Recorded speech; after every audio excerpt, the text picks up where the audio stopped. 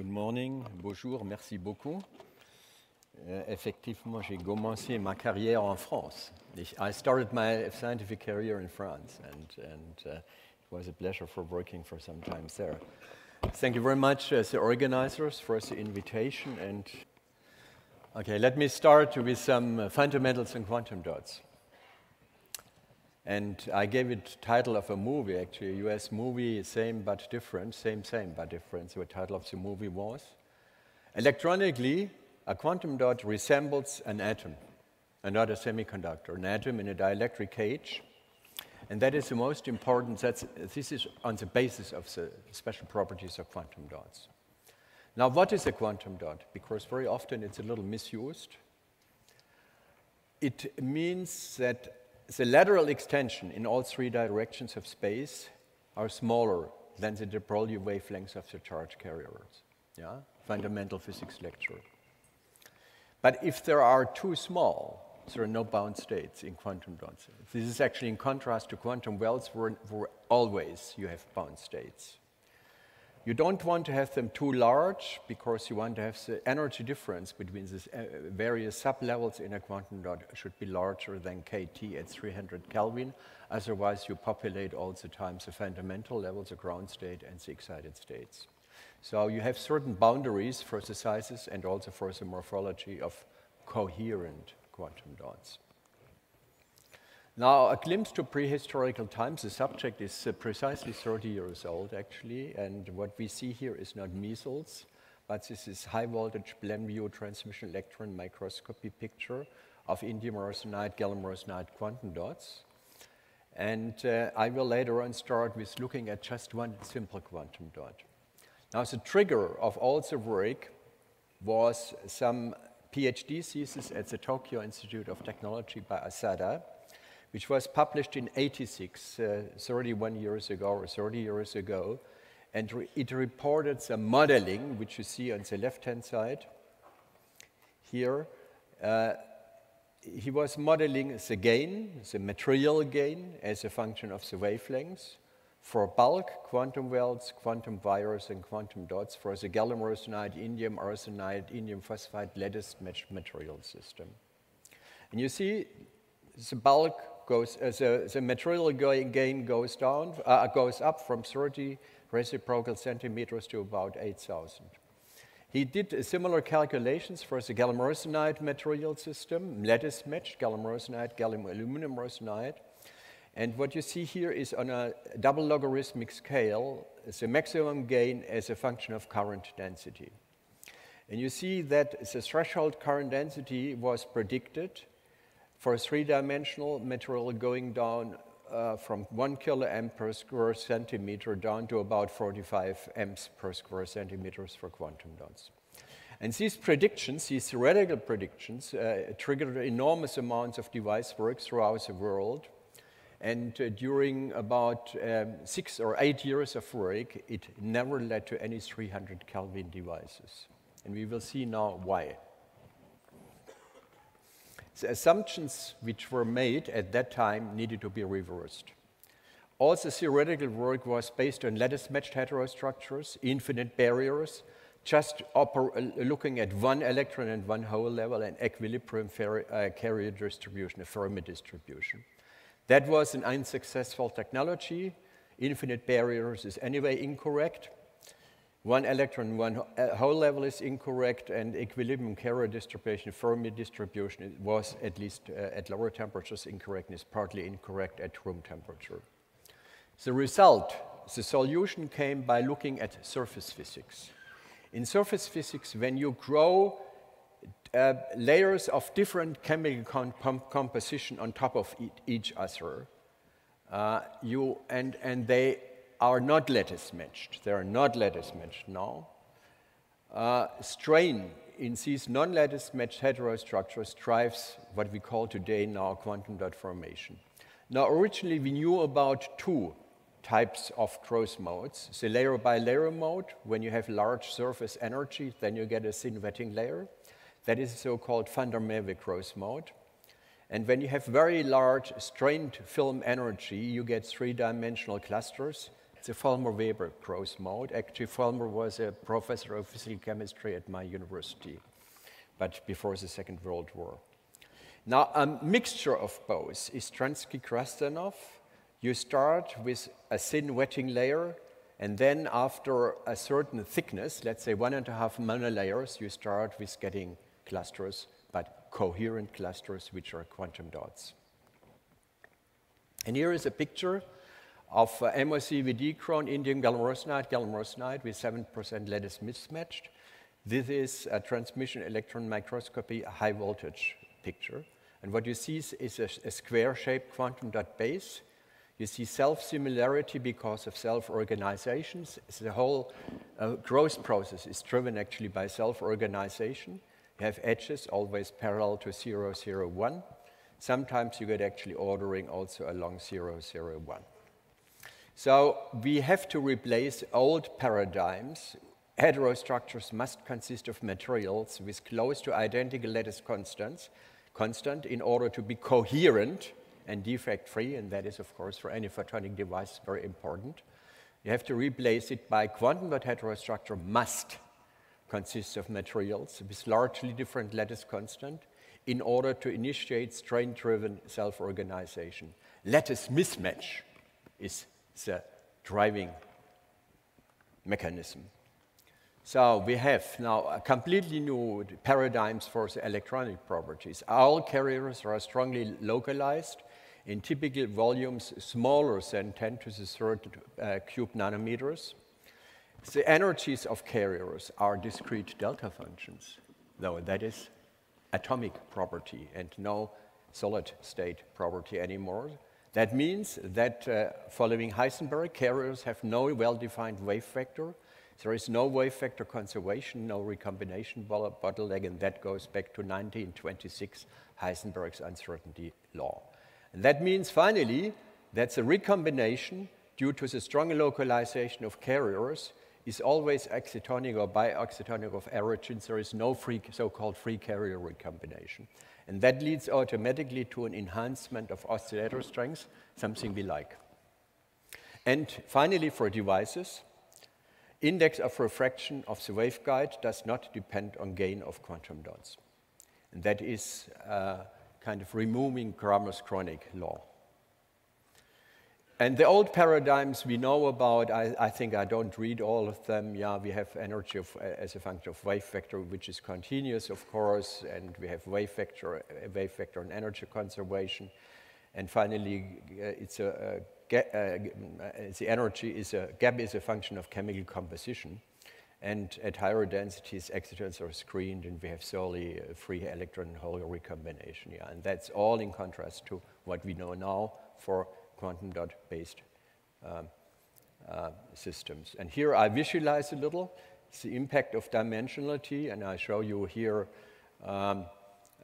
also the Hamiltonian and the operator of the Hamiltonian of the momentum for 3, 2D, 1D, and 0D dimension. In one case it commutes, in the other case it doesn't commute.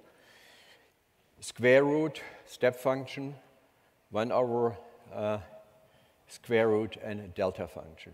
Now that is very naive because in actual fact you have always broadening. For example, in quantum well you have interface broadening which smears out the step function and so on. Not so the case in quantum dots. When you now populate these density of state functions with a given amount of carriers, all these higher dimensional systems look the same. Whether it's one-dimensional quantum well or three-dimensional, they look very similar, except here a quantum dot remains a quantum dot, and it remains a delta function, which has probably some lifetime broadening, Lorentzian broadening. And you can calculate the properties using 8-band k-dot theory, and the most important property, very funny wave functions, of course. This one looks still like S. We have actually split p-bands. The holes look completely different. The most important properties is all these energy states, which we see here on the left-hand side, and there are plenty of them we calculated, All of them are just twofold degenerate, yeah? Like ground state of a hydrogen atom. Twofold degenerate, also the higher states, yeah? There are twofold degenerates, all of them. And that makes this system, probably from physical point of view, the most easy, simple system you can imagine. Now, are there any special applications of these unique properties, electronic and optical properties? And I will talk about, during the remainder of my talk, about security, single and fabrication of single and entangled qubits for quantum cryptography. And I will explain you how you can fabricate single quantum dot LEDs, which are just using one single quantum dot. And then I go to plenty of quantum dots. I use all of them, which you see here, faster and more efficient, energy efficient, local area networks, metropolitan area networks, access networks, lasers and amplifiers, use the inhomogeneous distributions of many quantum dots, and these devices, these photonic devices based on quantum dot, are much more energy efficient than devices which are based on quantum wells. And of course, we could add a third chapter on visible LEDs and lasers based on gallium nitride, but we have many sessions on this subject here at Photonics West. Now, a few years ago, New York Times reported a cyber attack on a Saudi firm which disquiets the United States. That was 4.5 years ago. That stopped oil production in Saudi Arabia for a full day. Yeah? And of course, I read in the newspapers that cyber attacks on email accounts of one of the big American parties during the election campaign disquieted the headquarters a little. Now, what we have to talk about is physical layer security. Now, classical cryptography started with Enigma. Enigma was a cryptography system which was used during the submarine warfare in the Second World War. You have a secret message between Alice, somebody knows his face, Bob,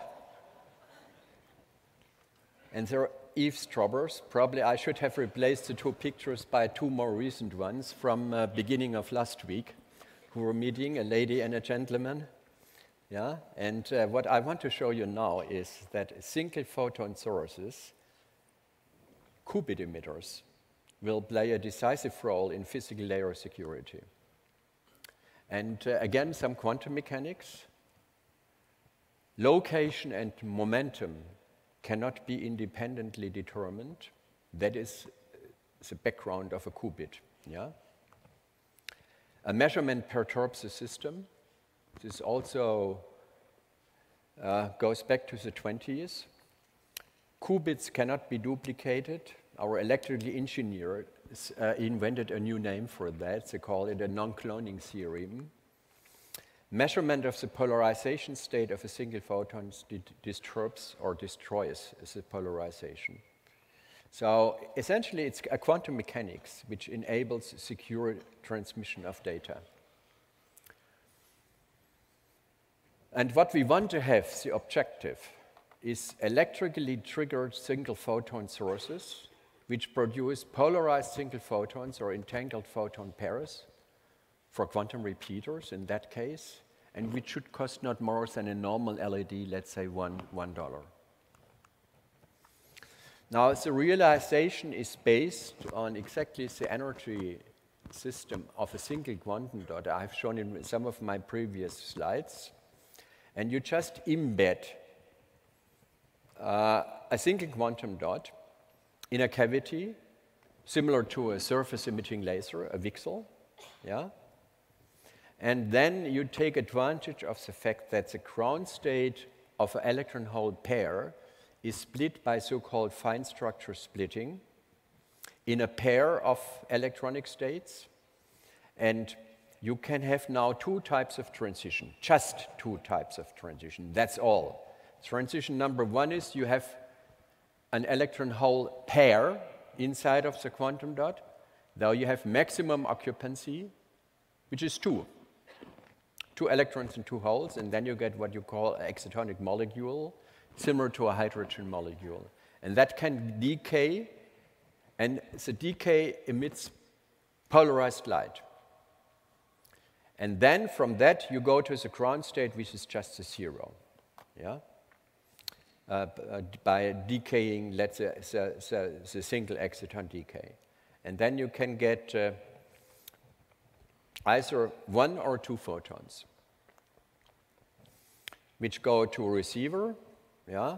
And if you have zero fine structure splitting, which can be made by just designing the correct size of the quantum dots, you have a single photon source, or you have a source of entangled photons.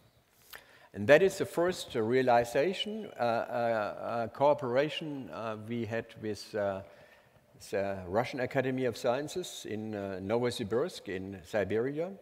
They fabricated a very low density of quantum dots, and then we made an LED out of that. It's exactly 10 years ago that we made these first devices. And what you see here is between 600 nanometers and 1200 nanometers. And if you would use a higher resolution spectrometer, you see that this line is polarized. You can just see it here. Yeah, it's a little polarized. Emission at one wavelength, 0.0 photons per injected electron-hole pair. Now, the next challenge is, of course, side control. And here you can invert the process which you use for VCSELs. In VCSELs, you grow active layer, and then you put on top an aluminum oxide aperture. Now, you can do it other way around.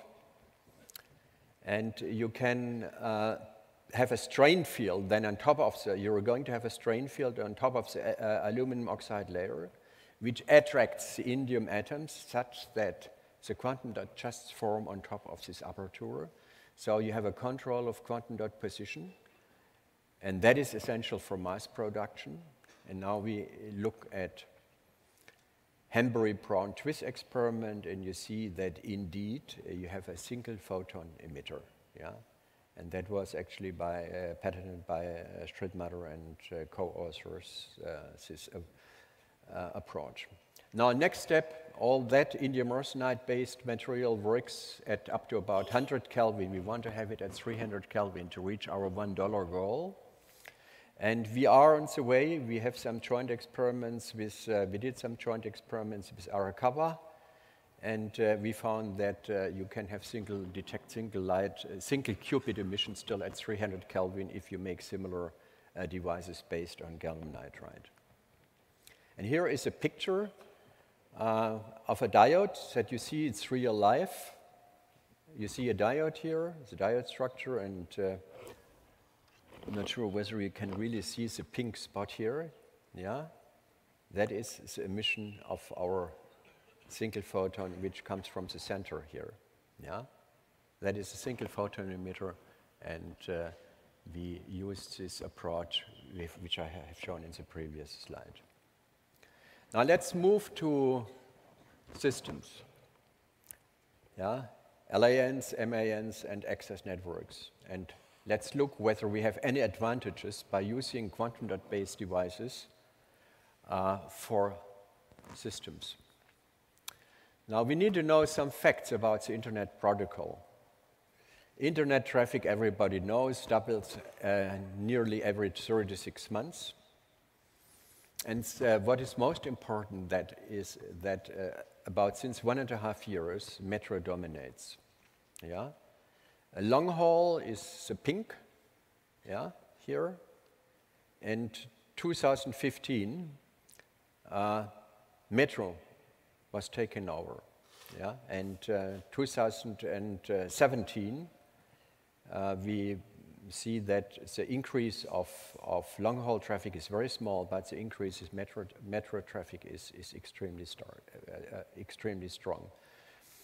And one worry of many people who are thinking about our planet and our future is that the use of the internet, 6% of the total power consumption in the United States today, and worldwide 5% of total power consumption.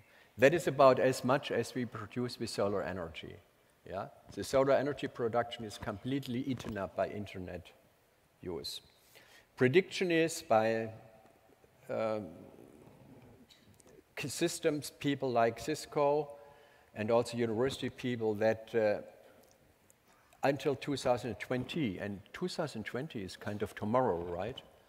It's very soon, in 3 years, 8 times more than today, if we would have no improvements. So we must really think about not only like in Olympic Games, faster, higher, etc., but less energy, yeah? When you jump higher, you should need, or run faster, you should need less energy. And that is a real challenge. Traffic increase creates contradictory challenges. We want to increase the data rates, but we want at the same time reduce the power consumption. Now, how does a semiconductor network look like? You have a transmitter, have a booster amplifier, inline amplifier, preamplifier, and a receiver. And I will talk about 2 of these subjects, about the transmitter and about the amplifiers. Let's first talk about a transmitter.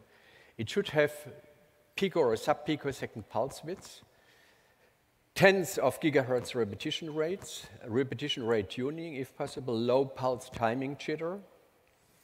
Timing jitter means that each pulse, as compared on a time scale, as compared to the subsequent pulse, arrives really at the same time. Not only is narrow, but arrives at the same time. Temperature-independent operation can be used, for example, for clock signal generation. And quantum mode locked lasers are probably the most preferential solution for being faster and being more efficient, energy efficient. And we can do the same with amplifiers, to which I come back in the very last part of my talk. You want to have a small footprint, low cost at metro networks at 1.3, easy to integrate, multi-channel amplification, signal processing, so you want to have wavelength conversion, switching, regeneration, quantum dot optical amplifiers. And the systems we use, the devices we use for both lasers and amplifiers are very simple. It's a classical 3-5 semiconductor technology. We have stacked quantum dot layers,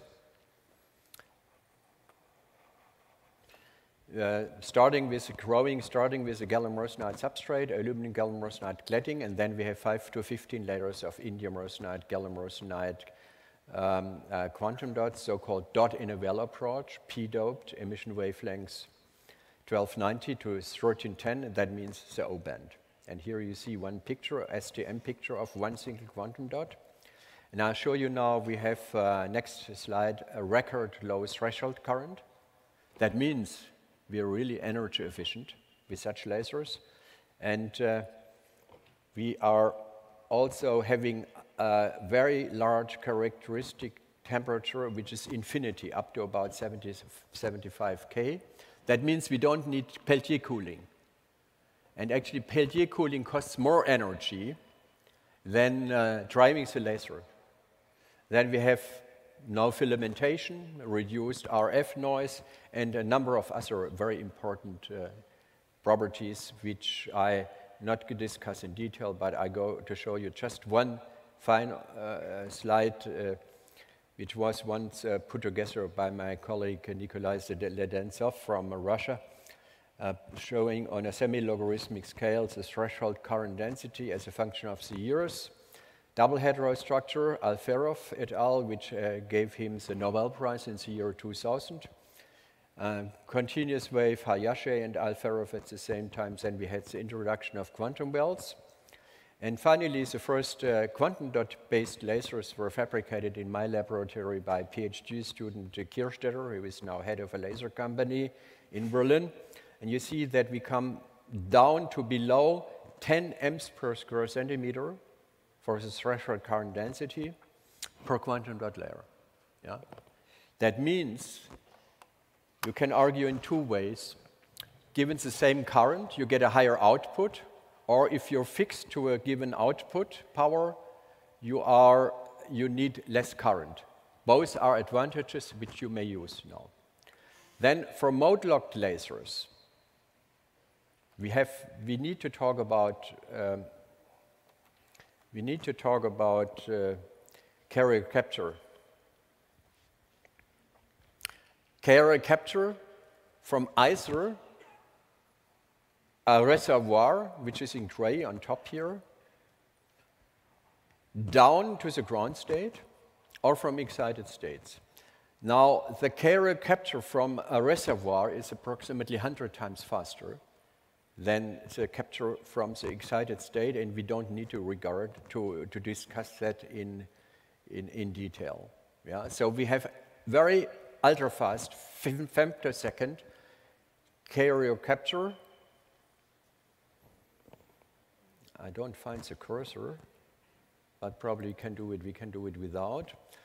We have femtosecond carrier capture and also gain recovery. That is the most important. That means we have a very large region of stable mode locking compared to quantum wells. And then the real and imaginary part of refractive index are independent of each other. We don't need to obey Cramer's chronic.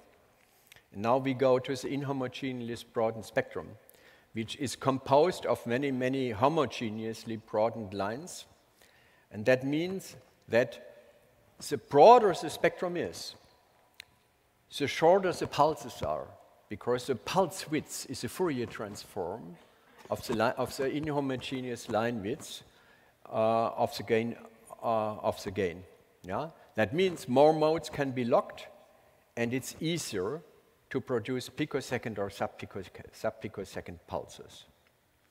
And now I go to some real devices which we fabricated with a Berlin company, which now belongs to Finisar, U2T. A mode-locked semiconductor laser is something very simple. You have an absorber section and a gain section, monolithically integrated lateral absorber, and we have a defined phase relation between longitudinal modes, and then a pulse comp is emitted.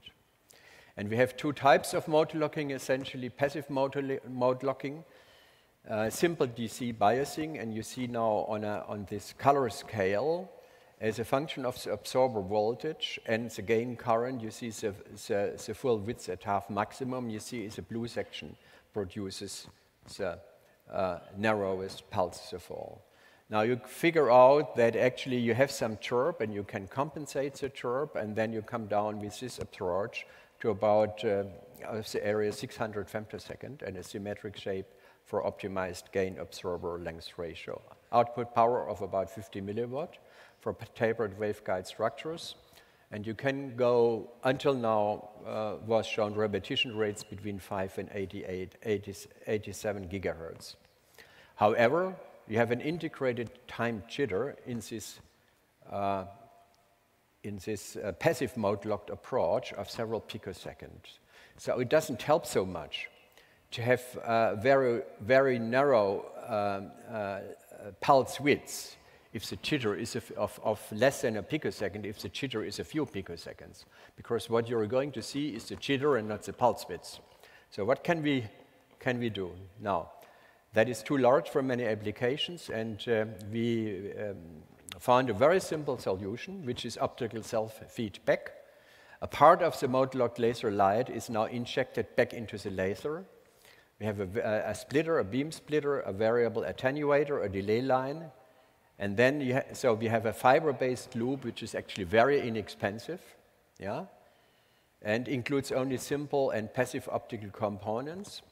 And the parameters are optical fiber length, delay, relative delay, and the feedback strength. These are the parameters you can play with. Now, actually, optical self-feedback was known to produce instabilities, because until recently, nobody really investigated this approach systematically. Yeah? Now, our detailed investigations, Dejan Arsenijevic, discovers islands of stability.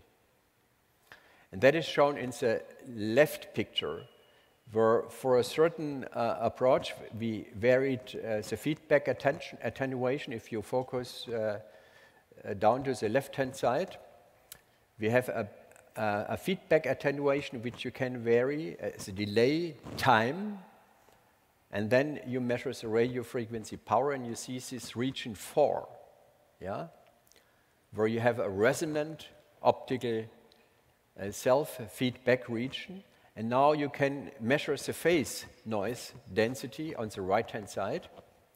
And for the altogether 5 different regimes, you see, you look at the blue curve.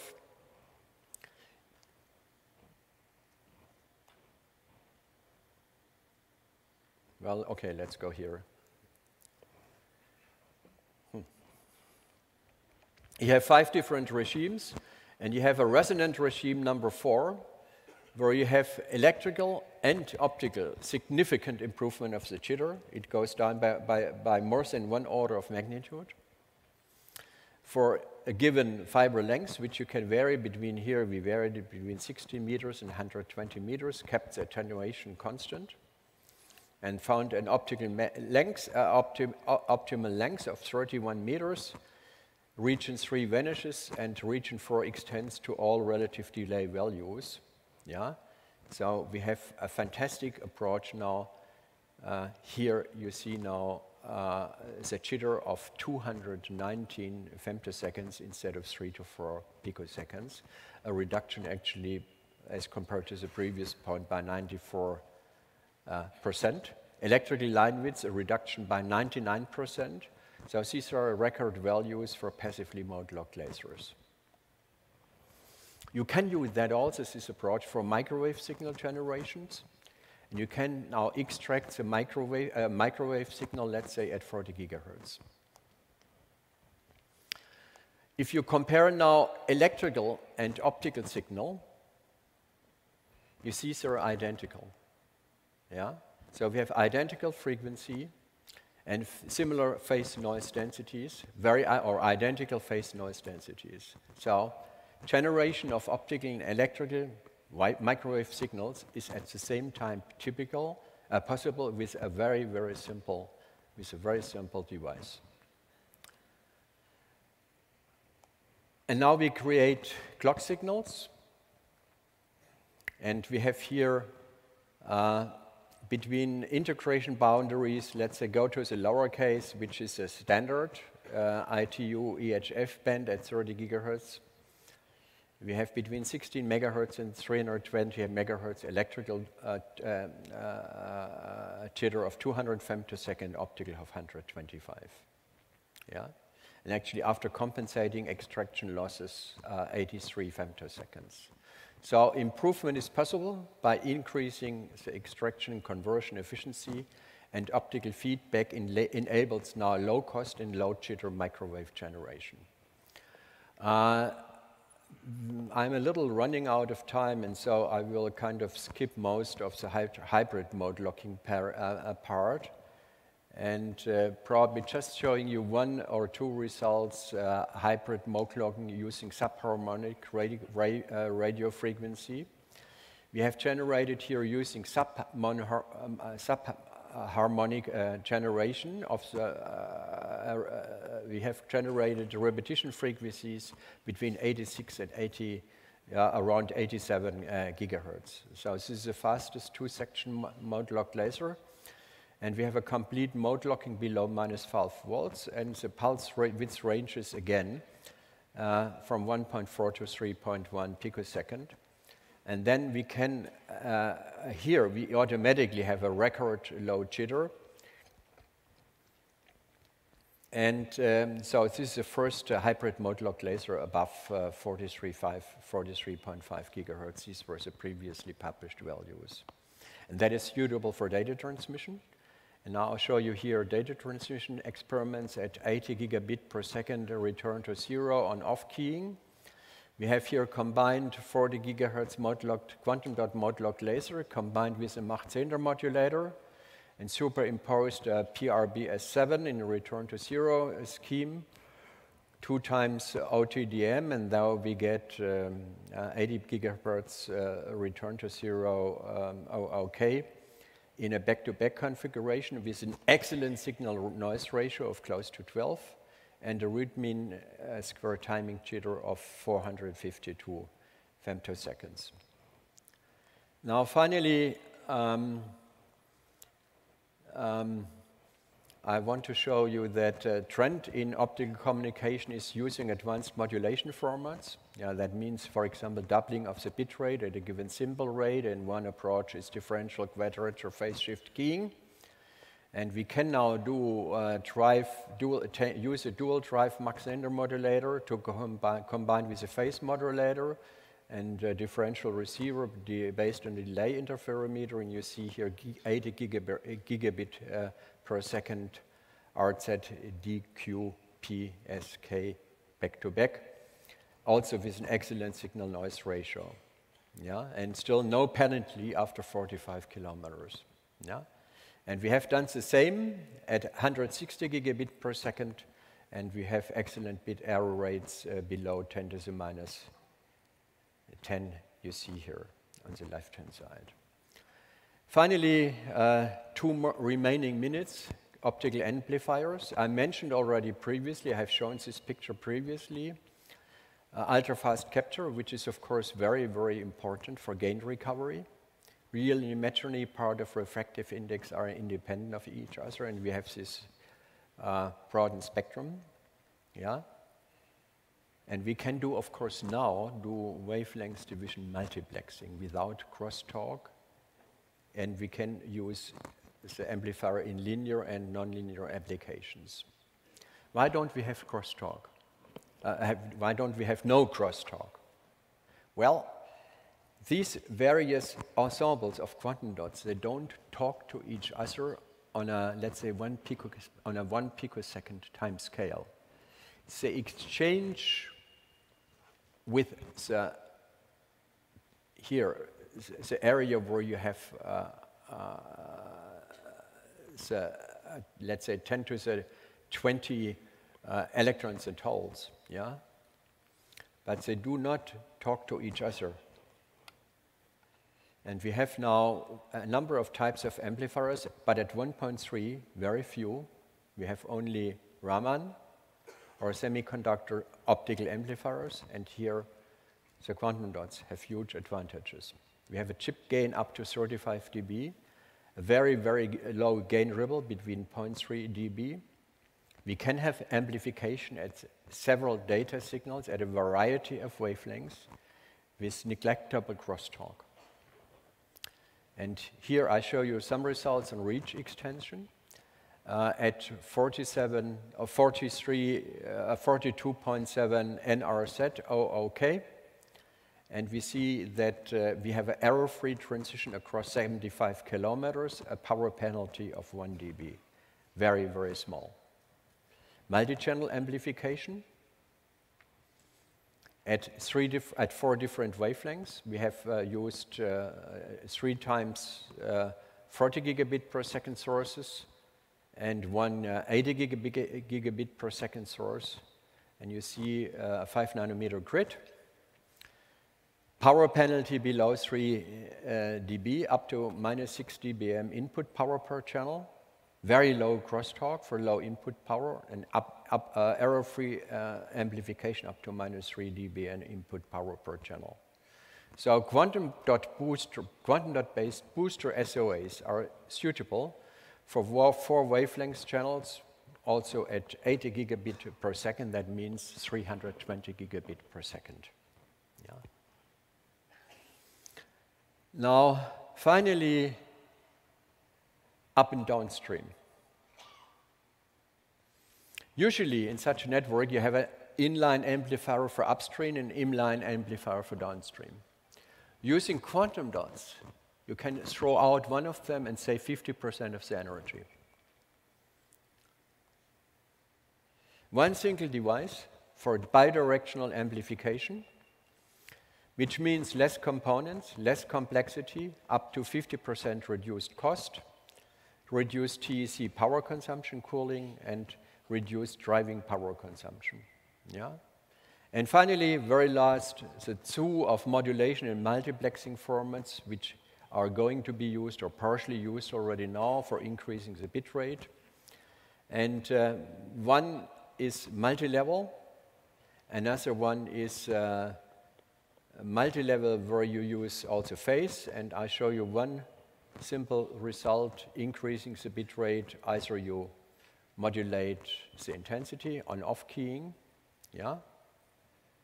You can introduce pulse code, pulse amplitude modulation, PAM4 is shown here.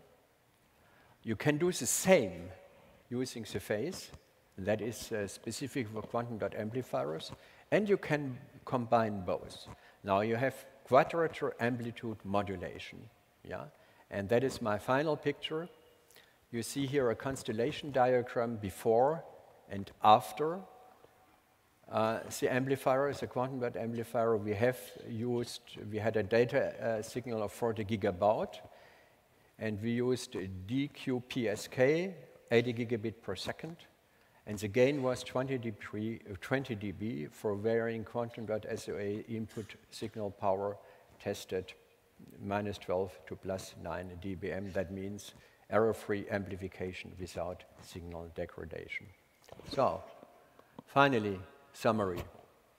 A quantum dot, keep in mind, is electronically an atom in a dielectric cage, not a semiconductor. Twofold degeneracy of energy levels, no dispersion. You have ultra-fast gain recovery from the carrier reservoir, deep coupling of phase and gain, no interaction of quantum dot ensembles on short time scales, and that enables single and entangled photon emitters, ultra-fast, jitter-free, energy-efficient multi-locked lasers, and energy-efficient semiconductor optical amplifiers operating in linear and saturating regimes at record bit and baud rates. Finally, a reference to Lichtenberg, living in the 18th century, the inclination of human beings to appreciate small things as important has led to great achievements. Thank you very much for your attention.